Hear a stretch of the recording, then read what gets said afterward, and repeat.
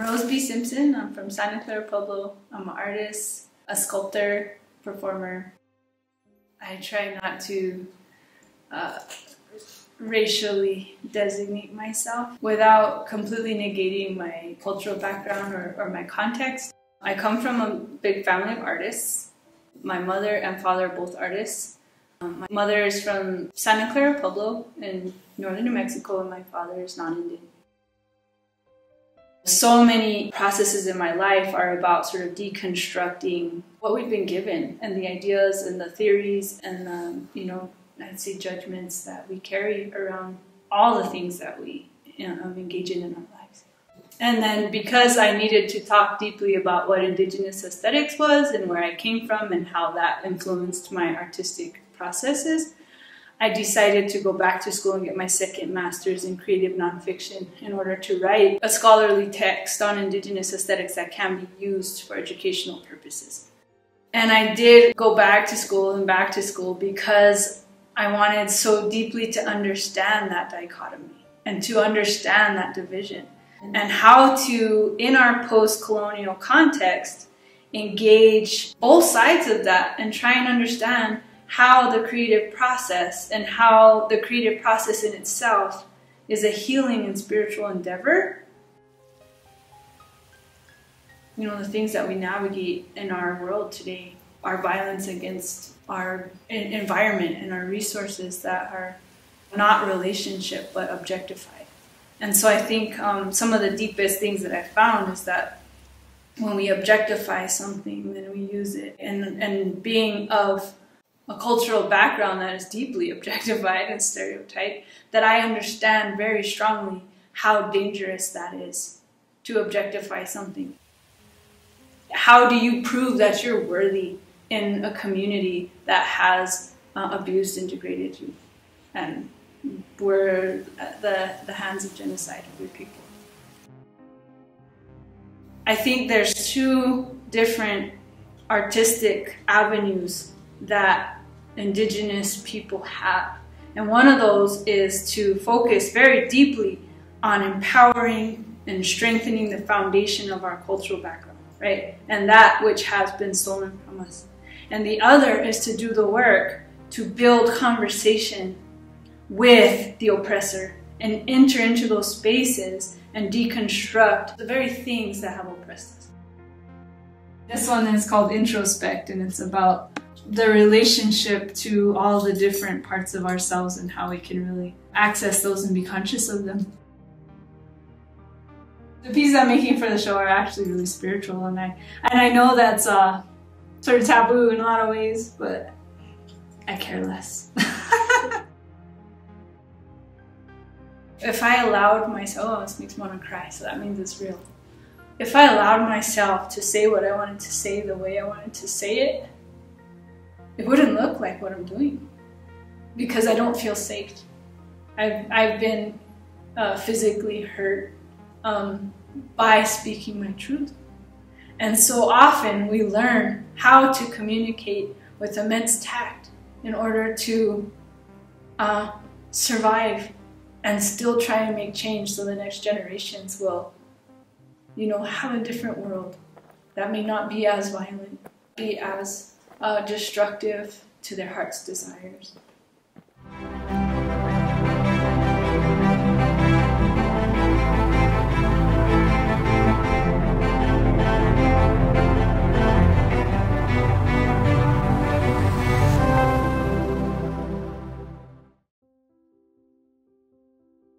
My name is Rob Rael. I'm a local artist here in Santa Fe, New Mexico. I swore I would never be an artist. My mom struggled raising 3 boys by herself. And of course, I chose to be a rock star, which is the other starving artist. I think my work is actually very musical, if you really look at it. The color, the movement. There's a lot of music in it. I wasn't expecting to sell anything. That very first show, I sold 10 paintings. And to me, I was accepted. I was so proud of my show, what I had to display. I had 25 paintings I had done within a year. And I was proud of every single one. And because the style it was me. And I didn't care what was going to happen that weekend. I was having a great time just showing it. So I think the public just pushed me, said, okay, no, you need to do this. On the surface, definitely, it's very comic-like. I grew up with comic books, you know, I love Star Wars and toys, things like that. So, and I'm very playful, I'm very childish. I've always have been since I was young, you know, even more so. But underneath, I have some very dark theme paintings that I've done. And they're more personal, but they come off very light, and because of the way I execute them, they don't come off so dark and heavy where people can accept it. I've been painting skateboards since probably I was a teenager when I rode them. But one thing I started to do was put a snowboard as the vertical piece and the skateboard as the horizontal to make a cross. It's a dragon. And then there's a writing in here.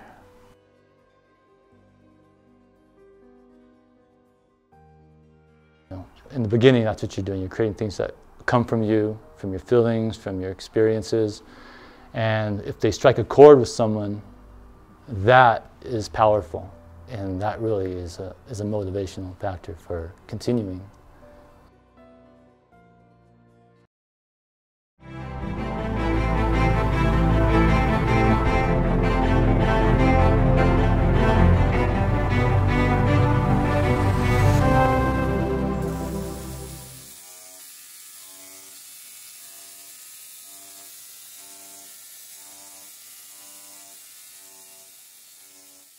My name is Connie Sosigason. This is my business name. I'm from Santa Fe, New Mexico. My mother is from Piccaries Pueblo, and my late father, is from the Navajo Reservation. All of them used to watch me work at soldering at my jewelry bench, and they would go away, especially David would say, I want to play too, you know, so that's how it kind of like just, you know, got into their hearts, and they wanted to do that. So they all are artists. She taught us doing very traditional style Southwest Native American jewelry, but then she also encouraged and pushed us to just do our own thing. And finally, at one point in my career, I had to just decide the person who I am as a person does not have to be the person I am as an artist. I can still be a traditional Native American person in my personal life, but that doesn't necessarily have to carry through my art. And there may be aspects of my traditional design in my jewelry and the materials I use and the techniques I use, but it doesn't have to define the design of it.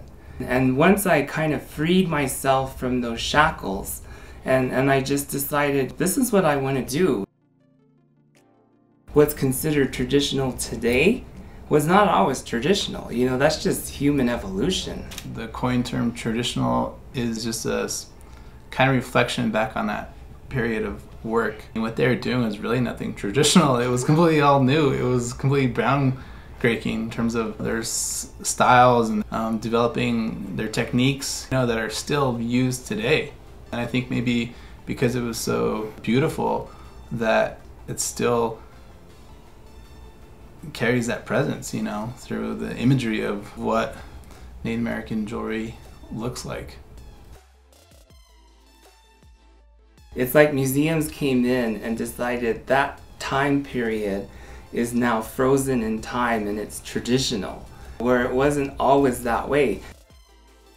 Thousands of years from now, they may look at us now and say, wow, that was traditional, now you're doing, you know, it's just whoever says it. And so to me, it's funny. We need to really respect our ancestors, their type of work that they used to do. We come from a long line of artists, and a lot of them have gone to the better world, I call it. They left us with all this beauty, and we have to respect the earth. Our family also, like everybody, comes from a long line of ancestors. And our ancestors fought really hard for us three people to be here today. Like our Pueblo of Piccaries has a very hard history, and I encourage everyone to research it. But what our ancestors, and even our Navajo ancestors, what they did for us to be here today always boggles my mind. And so to me, I think it's just having respect, like my mom was saying, for those early ancestors, and to just keep pushing yourself to do better.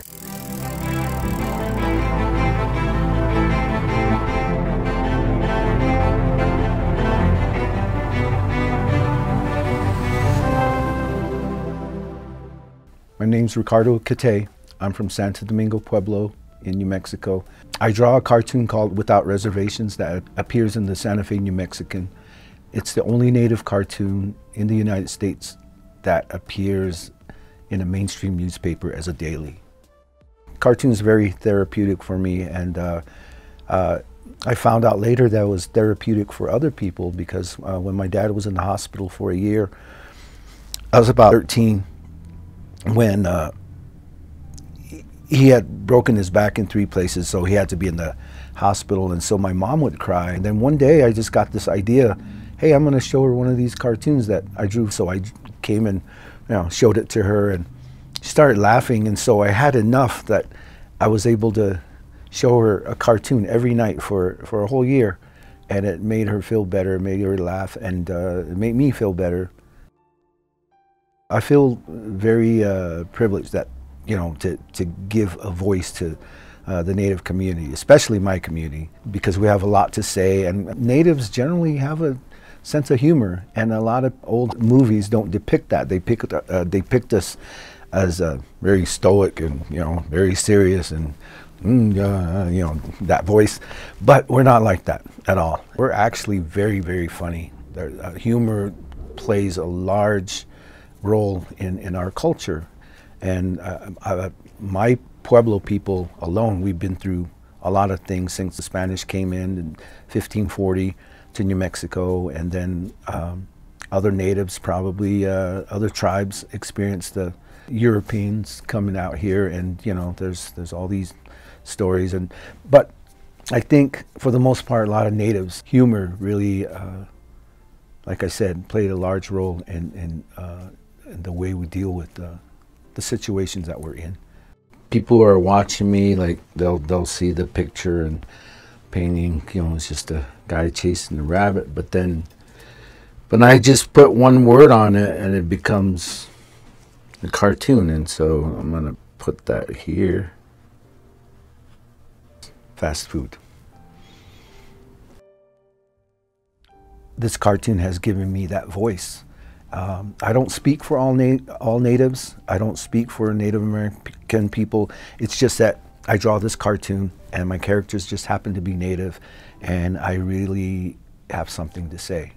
I address the issue, but from a humorous point, and a lot of people can't figure out if I'm for or against, which is great for me, but what is more important is that I draw about that topic and it gets people to start discussing, and the communication starts. It opens a lot more doors than people shouting at each other. People need to hear our voice, because I grew up reading history, American history, which is his story, and there's maybe a thick book like that, maybe 2 pages of Native Americans, and so we haven't really been heard. But then when we do speak up, people don't know how to react, because we have something to say. The fact that our voices have been muffled or just completely taken out, that's all I want, is to let people know that we've been through a lot, but we're still here.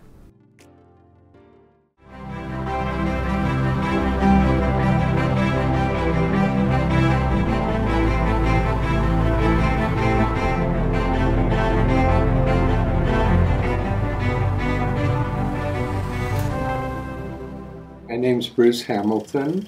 I'm Susanna Carlisle. We started to make sculptures, and from sculptures she got into video. From that we moved into what we're doing now, which is video sculpture. video in the past has been very much a moving painting. And since we are so interested in three-dimensional space and movement through three-dimensional space, and when you video, you are in three-dimensional space and you're documenting something that is three-dimensional. Part of the reason we do the sculptural aspect as opposed to just the plain video is that you have an object that exists when there's nothing on it. In other words, you can have an object, a piece that doesn't need to have video on it, though when the video goes on, it adds another dimension to it. We create a place for contemplation, almost a sanctuary for people to just be mesmerized not only by the video, but also by how it moves on the object. And it just gives them, in this moment in time where everything is so busy and rushed. I think as artists, you convey something from your feelings, your meaning outwards, and hopefully it penetrates, little ripples go out and they go to someone else. Someone looks at them and says, oh, I hadn't thought about that before. Or maybe they have a whole different idea that you didn't even think about when you were doing it, which is even more wonderful. We do try and address the environmental issues that we're facing. If all of Greenland melts, we'll have 7 meters of sea rise. I mean, that's not the world we know now. 7 meters is, what, 22, 23 feet, whatever. I mean, it's an enormous change. And we're not really changing. We're just plowing ahead. So we're trying to address this just in our little tiny way to see if people can say, oh, well, maybe I can walk to the grocery store instead of drive.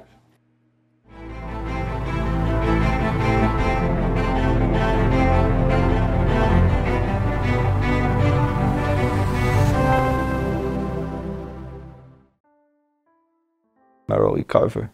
I'm an activist, a poet, and an artist. I'm 18 years old. I think at a very early age, my first coping device was art. My first way of being articulate in my emotions, my first way of communicating.